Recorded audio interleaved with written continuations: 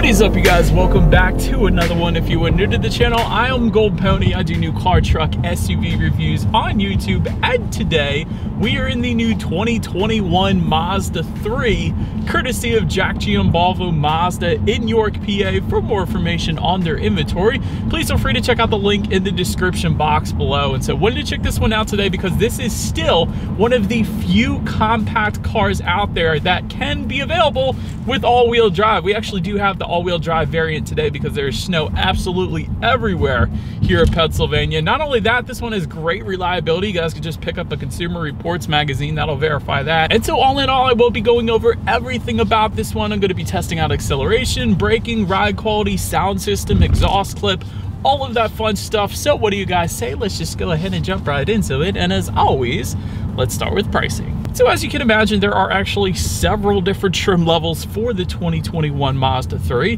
First one being the base sedan, starting at $20,650. Then there is the S sedan, starting at $21,650. Select, $22,850. Preferred sedan for $24,500. Premium sedan for $27,000 even. And then you have the 2.5 turbo for $30,050. And the 2.5 turbo premium plus for $32,600. That is a ton of different trim levels, my goodness. And that was just the sedan. So a couple other options here. If you were to go with the hatchback, you will add $1,000 to any of those prices with the exception of that base trim level. You're actually going to add $2,000 if you wanted the base hatchback. And then if you wanted to add all-wheel drive, those turbo trim levels actually come standard with it, but other than that, you're going to add $1,400 then to any of those prices. But as you can imagine, with all of those trim levels, there are a couple different engine options, and the one we have today is a new one for the 2021 model year, which I'll get into in a second here. But first engine option is a 2-liter naturally aspirated inline 4-cylinder. This comes with the base trim level only. This gives you 155 horsepower, 150 pound-feet of torque sent to the front wheels through a 6-speed automatic. Redline comes in at 6,800 RPM, with MPGs coming in at 28 in the city, 36 then on the highway. But then the next engine option is going to belong to the S, the Select, the Preferred, and the Premium trims. That is going to be a 2.5-liter naturally aspirated inline 4-cylinder, 186 horsepower at 6,000 RPM, 186 pound-feet of torque, available at 4,000 RPM, sent to front wheels or all wheels through a 6-speed automatic.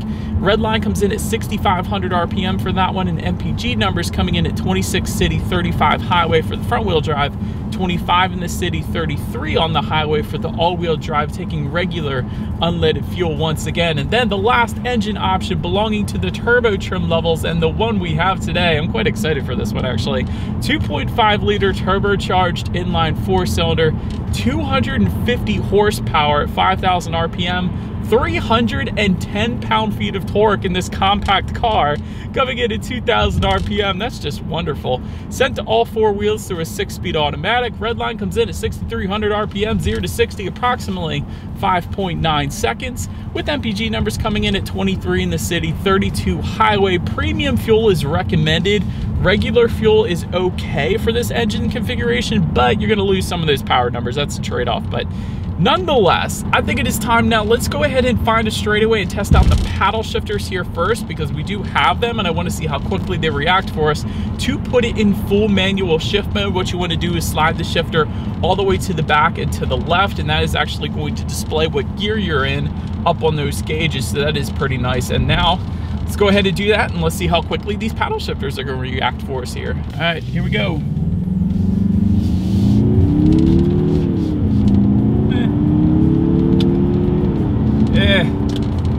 Little bit of a delay. It's not the quickest thing in the world, but I'm glad they're there. You can always use them for engine braking, maybe in the snow like we have now when you're going down a hill, so you're less inclined to slide off the road, but they do have a slight delay to them, I will say that. But now let's go ahead and give back full control to the Mazda 3. I'm just going to slide the shifter to the right there, and yet again, let's find a straightaway and let's see how quickly this thing can get us up to speed. Here we go. Oh! Dang, this thing is sticking to the road. That's actually kind of cool. I kind of really like that acceleration, and I kind of knew I would, but because of the all-wheel drive system, there was no slippage whatsoever, even though it's like 27 degrees out is what the car is saying right now. It's super cold with a front-wheel drive setup with this thing. You're probably gonna slip a little bit, but with the all-wheel drive, there was no slippage. The thing immediately stuck to the ground. That was a very nice acceleration for the Mazda 3, I'll just put it that way. And by the way, I actually did put it in sport driving mode. I think I forgot to mention that. There's a sport driving mode toggle switch thing just to the left of the shifter. That's gonna adjust things like the shift points and the throttle response, kind of giving you more power on demand. So that's gonna be there for you as well, and certainly give you a better acceleration like I just got there. But to go along with that acceleration, as always, braking is equally important. And so up front, you will find 11.02-inch ventilated front discs for the front wheel drive. It's actually bumped up slightly to 11.6-inch ventilated front discs for the all-wheel drive configuration. In the back, you're gonna find 10.43-inch solid rear discs. As far as that 60 to 0 stopping distance goes, that comes in at 123 feet. I will say, as far as the braking feel goes, that is perfectly fine. There's no brake pedal delay, and really 123 feet, that speaks for itself. You're not gonna have any issues with the braking on this thing.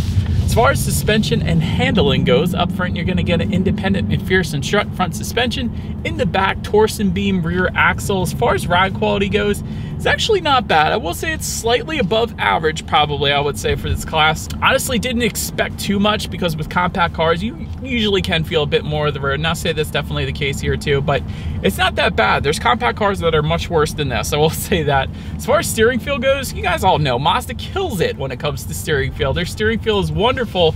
Definitely points you in the direction that you want to go very easily. It's an amazing steering feel. That is one thing Mazda is definitely known for, and they continue to kill it with every single one of their vehicles. Even the CX-9 has an amazing steering feel for a 3-row SUV. But nonetheless, as far as cabin noise goes, all I'm really getting is the license plate rattling in the back near the window there. But other than that, cabin noise is really above average as well. I will say that. Not a whole lot of exterior wind noises coming into the cabin, so I absolutely love that. Visibility is great when you're in the sedan that I have today. I do remember, though, driving the hatchback version of this thing, and there's a couple blind spots, we'll just put it that way. But if you're in the sedan like I am, it's absolutely wonderful. No issues there. Rain sensing windshield wipers also coming standard on every single trim level, even the base trim level. I love that. But anyways, head-up display also I am looking at right now. That's wonderful. It's really bright too, which I love. Gives you the speed as well as the speed limit of any given road. That is an available option that we have here today, but it is pretty cool. It helps you better keep your eyes on the road, so that assists with visibility, I suppose, as well. But that about rounds out the performance segment of this review, you guys. Let's now go ahead and take a look at the exterior of this brand new 2021 Mazda 3. All right, so here she is, you guys, the new 2021 Mazda 3, surrounded by a ton of snow. Welcome to Pennsylvania. Anyways, let's go ahead and start up front on this one. Matte black front grille coming with the base, S, and preferred trim levels. However, you will get a gloss black front grille if you were to go with the preferred trim level and up. And with that gloss black front grille, you're actually going to get a gloss black front lip then as well. But one of the best things about the front end, at least, is LED headlights actually come standard on every single trim level across the board, giving you extra illumination at night. I absolutely love that, because so many compact cars, most compact cars actually, do not give you LED on every single trim, so I love that. Also, of course, they come with the automatic feature, meaning when it starts to get dark at night, they will turn on automatically for you there. That's always nice. LED daytime running lights also coming standard as well. And then if you were to go with the premium trim level and up, you will get signature LED headlights with an adaptive front lighting system. I love that, because that essentially means when you're going around a bend at night, those headlights are going to swivel based on the direction of your steering angle, better help illuminating what is around that bend, so you're less likely to hit a deer or possum or squirrel or whatever. So that is definitely a very nice feature there. But now let's go ahead and make our way to the side of the Mazda 3. All right, so now since we are around side, chrome window surrounds do come standard for all trim levels. When it comes to those side mirrors, they are power adjustable side mirrors for all trims. If you were to go with the select trim level and up, you will find LED integrated turn signals, and the preferred and up is actually going to give you memory settings for them as well. Then take a look down at the wheel setup. 16-inch aluminum alloys with the base and the S, 18-inch aluminum alloys then coming with the select trim level and up. So now since we are around back on this one, shark fin antenna, body colored up top, you guys can see that.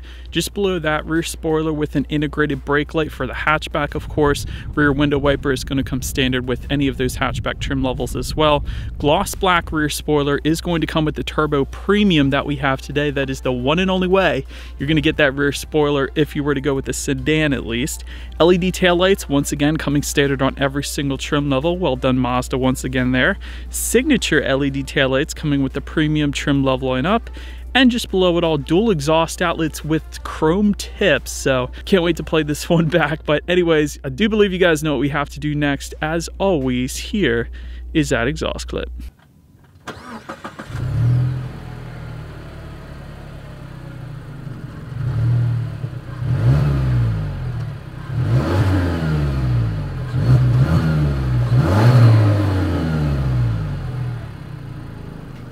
Alright, so now since we are around back of the Mazda 3, when it comes to opening that rear trunk, there is a button on the key fob. There is also a button by the driver's side left knee.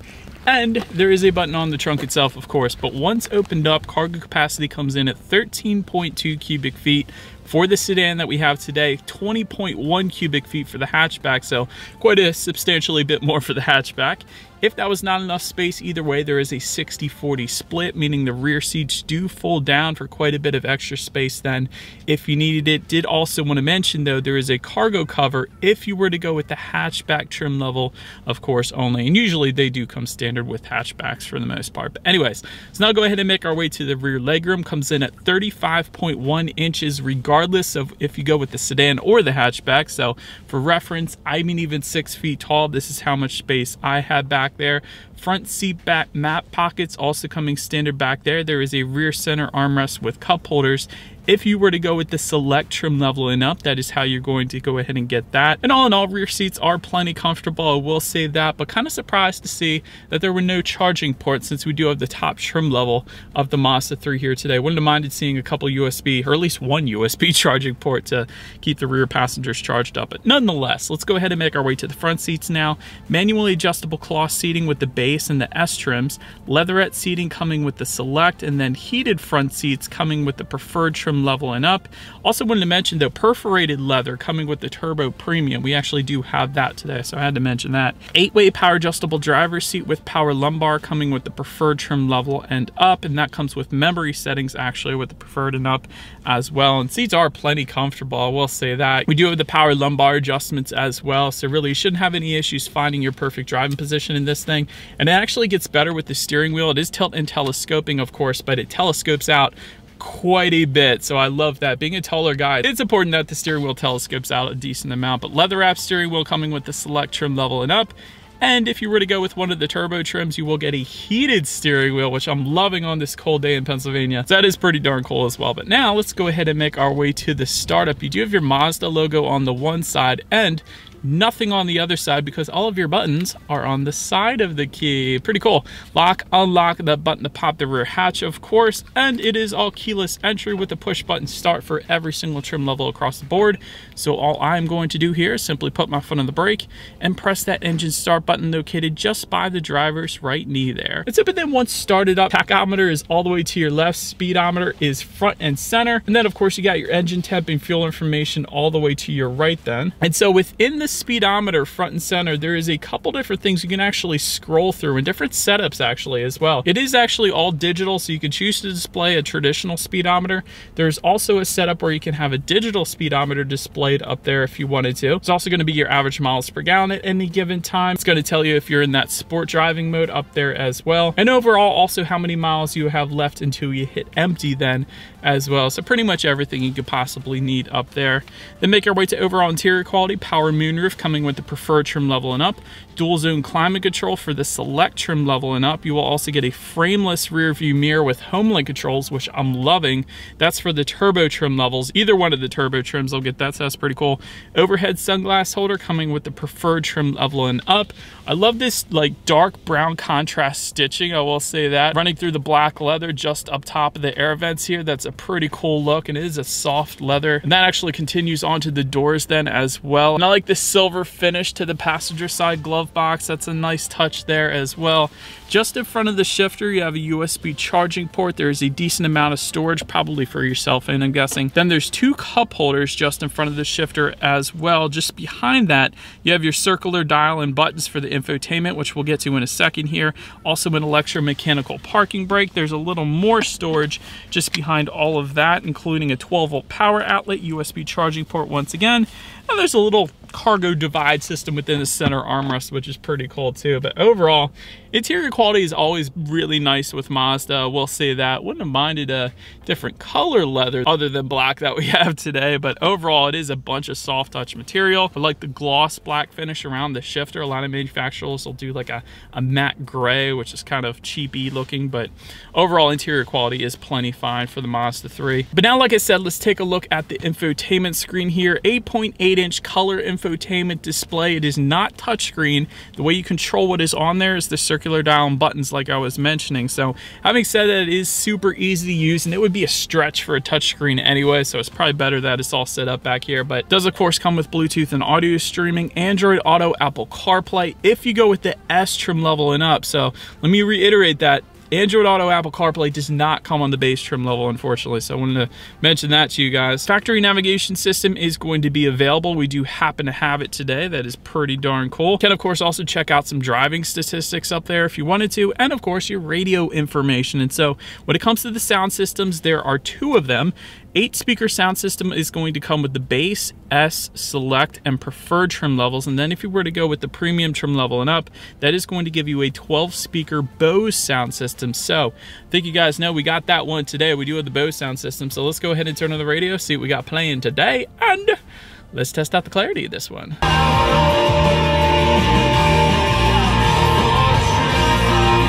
It's like you get a little massaging seats there with the bass on that Bose sound system. It really was quite nice, especially the bass.